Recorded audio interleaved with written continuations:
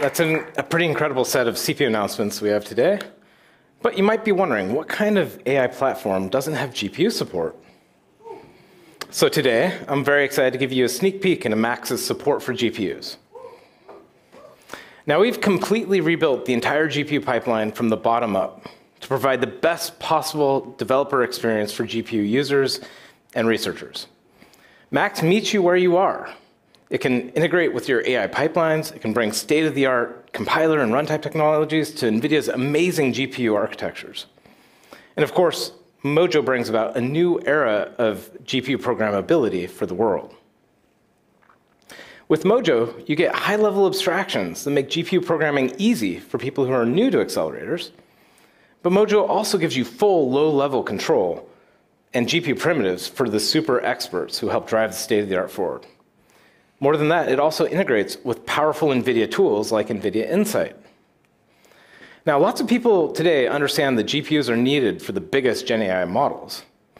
But the real power comes when you combine the strength of CPUs and GPUs together. Gen AI pipelines need preprocessing, need data loading. They need many other features to keep those GPUs fed. And only Mojo can unify both of these hardware types and do so gracefully, with high performance, and that allows Max to unify your development teams. This allows your teams to extend your stack for research, enables faster innovation, new models, new applications. This is what AI is all about. It allows you to utilize today's advanced high-performance hardware, and Mojo and Max together solve both today's problems, but it's also uniquely positioned to scale into tomorrow's use cases as well. So why is the Max platform so powerful? Because it brings all you need for AI into a single platform, including GPU support. But how do we get Max to work with GPUs? Well, with Mojo, of course. It's the power of Mojo that enables you to scale to both CPUs and GPUs seamlessly. Let me show you a few awesome things that you can do with Max GPUs. So as mentioned, Max works on both CPUs and GPUs seamlessly. And to enable GPU support, one takes a model and just runs it with the GPU or with Max. We've put together a little demo website that just wraps over our Max engine on the A100 system. Let's first show how we run on the CPU to form a baseline. Let's give model a prompt, kind of slow. Actually, here we're showing the GPU part. And so it's very fast to run on the GPU here. So the green one is showing the GPU results. So we've given the GPU, the model run on GPU as a prompt, and super, super fast. The response rate is so much fast. And this shows how one can seamlessly utilize the GPU from within Max.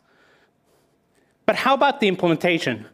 Let's lift the curtain a little bit and show you how we built Max with GPU support. It's all built in Mojo, of course. We're going to take a look at the attention block in the next example, a key building block of LLMs. So let's fire up a Jupyter notebook and show how our GPU development workflow. Here's the entire implementation of the attention block in Mojo. Note that the implementation is quite simple. In fact, it fits on one screen. And with Max, you have access to the full power of the GPU, even low-level implementation details. But we've built a lot of abstractions. And unlike existing approaches that make GPUs easy to program, we're not sacrificing performance here.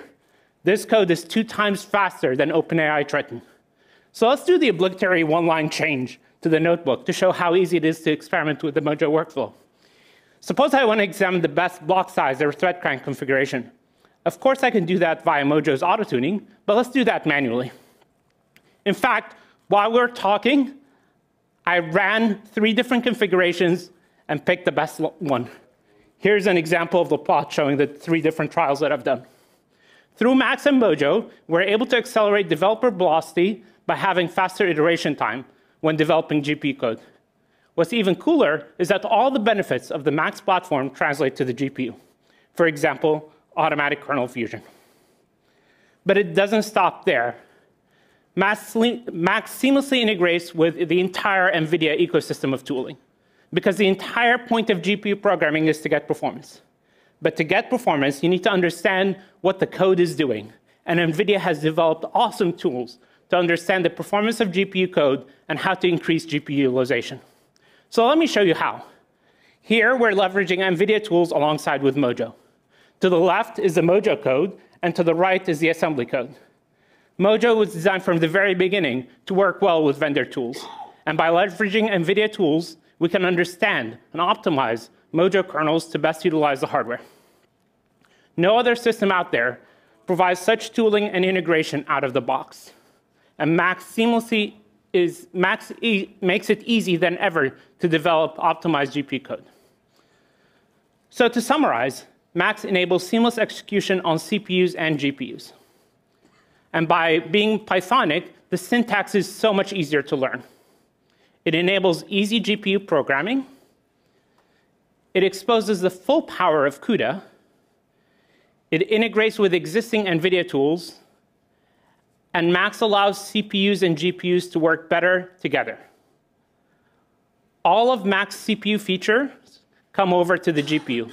Thus, you have a unified stack that works across CPUs and GPUs. Now, I'd like to hand it back to Chris.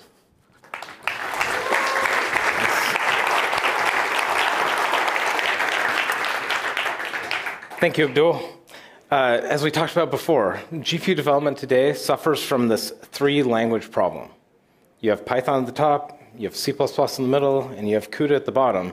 And while any of these individually might be great, the reality today is that the three of them together produce this crazy spiral of complexity for developers. Max and Mojo are unique. Only they can unify the modern AI stack into a single Pythonic programming language with common sets of APIs.